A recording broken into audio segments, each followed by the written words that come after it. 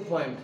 The boiling point is the temperature of a liquid so that the evaporated vapor, the vapor of the liquid becomes equal to the atmospheric pressure is called boiling point. So again I am repeating, the temperature at which the vapor of the liquid on the surface of the liquid becomes equal to the atmospheric pressure means 1 atm pressure is called boiling point.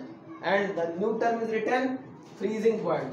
Freezing point is the temperature at which a given substance has same vapor pressure of its vapors on its surface so that the liquid's vapor pressure becomes equal to the solid's vapor pressure is called freezing point.